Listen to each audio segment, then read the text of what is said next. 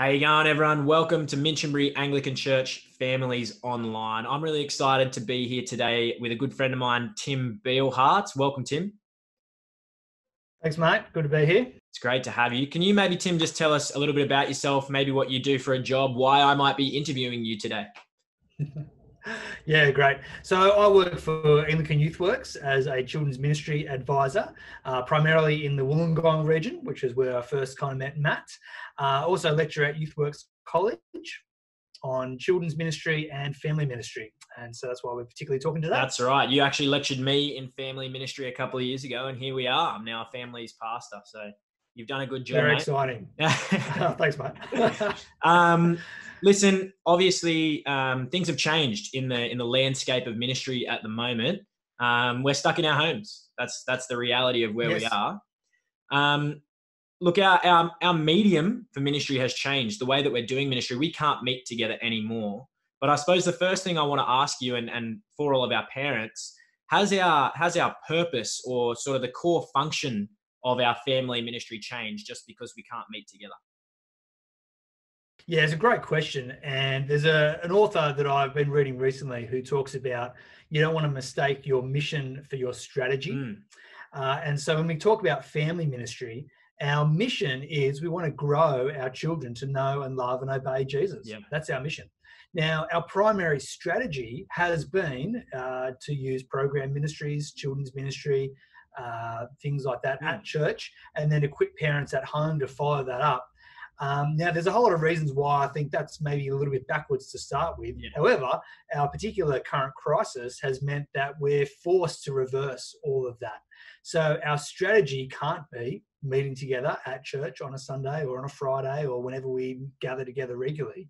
Our strategy now is how do we help parents disciple their kids at home, which, as I said, I would argue is actually the primary strategy God has for us anyway. Okay, so just because our medium has changed, our strategy has changed, we're still trying to disciple children to know and love Jesus at home. That's always been, and that is our mission moving forward. That's what we're trying to achieve. And so, Absolutely. yeah. And so doing that ministry at home then, so obviously parents are going to be spending a lot more time with their kids and having those Jesus conversations and that sort of stuff at home. We're going to face some challenges, but do you see that as a bad thing that we're doing that at home now? Look, there are significant challenges. And one of the significant challenges is we've been forced into this situation with an otherwise ordinarily stressful event. Yeah. There's lots of reasons to be quite stressed at the moment. There's a lot of anxiety going on. There's a lot of job losses. There's a lot of sickness. It is very likely that people we know and love will get sick and perhaps even die. And we have to deal with that reality.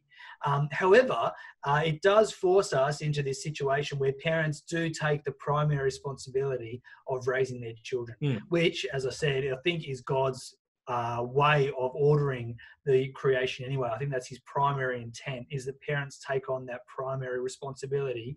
And so there's a great opportunity to actually step into what God has called us as parents to do. Yeah. I talk about how parents are the primary disciple makers of their children. Whether you like it or not, as parents, you are, and me for my two kids, I am the primary spiritual influence on them, regardless of what they do at church ordinarily. And so this opportunity gives us the chance to really step into that and to think about, okay, I am the primary influence of my child's spiritual life. How can I do that well?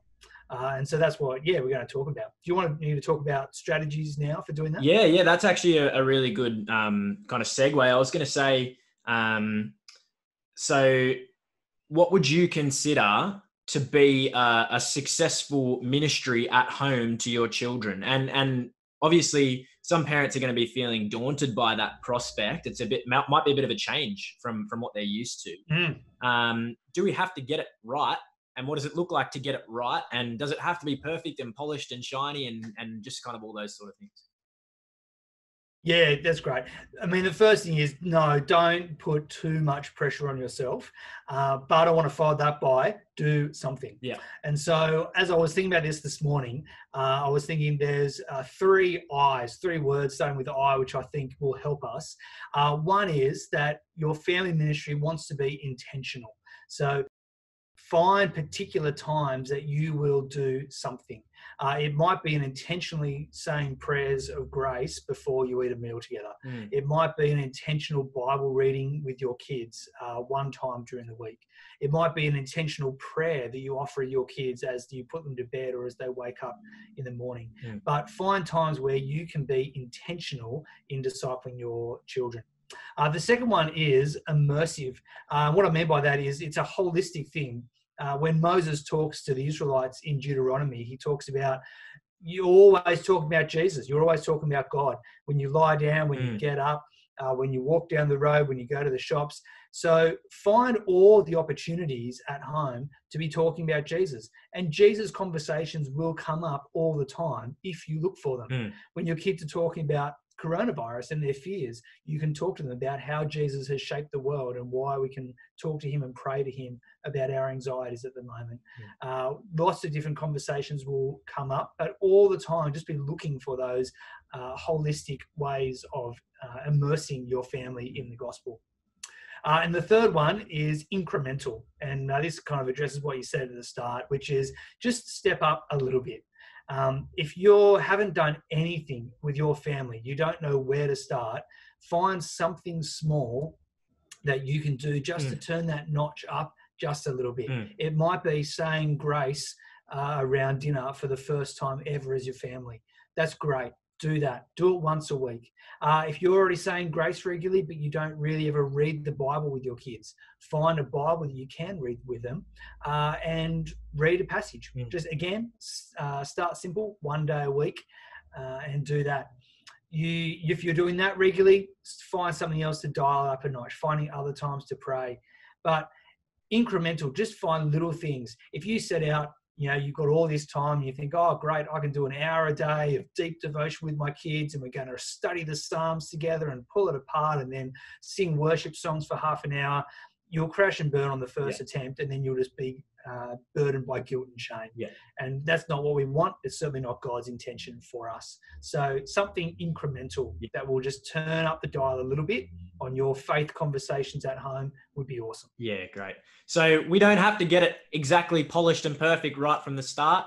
It's going to be messy, and that's okay. We're all learning, and we're just moving in little baby steps as we move towards that Absolutely. discipling children at home. And we're playing the long game. Yeah. So, there is a long time left for our families, God willing. And so starting small now, God is infinitely patient, and he is patient with us as learners of how to raise our kids. He's patient with our children as they work out what it means to love and follow him. So remember God's patience, remember his grace, and remember we're in it for the long game. So making mistakes here and there, that's okay. Yeah, cool. Well, I suppose the last question that I wanted to ask you, Tim, is if parents are trying to step things up incrementally, maybe they've never done anything before, as a staff team, me and the other staff will be providing resources and family devotionals that parents can use. But I was wondering if you could maybe share any advice on other resources or places that parents could look at or look to just to try and get some help or to come up with some ideas. Yeah, great question. We live in a world that is just flush with resources. There is so much available, and actually it's really easy to get overwhelmed by the amount of choice that's out there. So a couple of really simple things. Number one, have a Bible at home that you can read with your kids. So depending on their developmental age, if they're toddlers, if they're primary school kids, if they're high school kids, obviously you're going to have different Bibles for different ages, but find something that you can just read a short section of with your kids. Number two, find some music. Music really taps into the way that we respond to God and express our devotion to him. And again, age appropriate. For young kids, it might be a Colin Buchanan song. For primary kids, it might be something from Ben Bakula. For those who are in upper primary or high school, jump onto Spotify and find some of the songs that you would normally do at church If you guys haven't already created a church playlist or a children's ministry playlist, that's a great thing to do. Yep. And Spotify is, I mean, it's free. And so you can just jump on and listen to some music. Yeah, cool. And then if you want to get into other digital resources, again, there is so much out there, but a couple of YouTube channels that you could set your kids up with.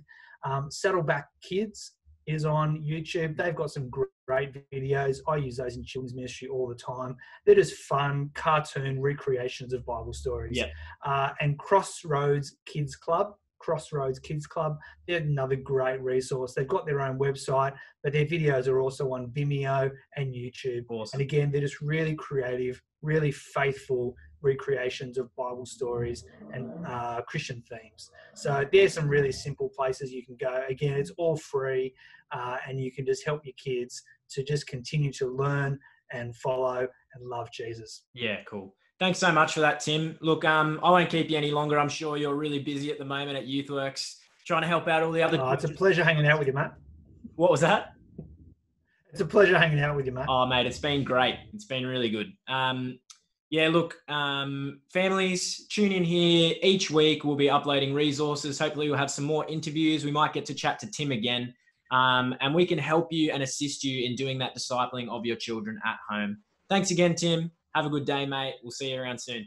Thanks, Matt. Cheers.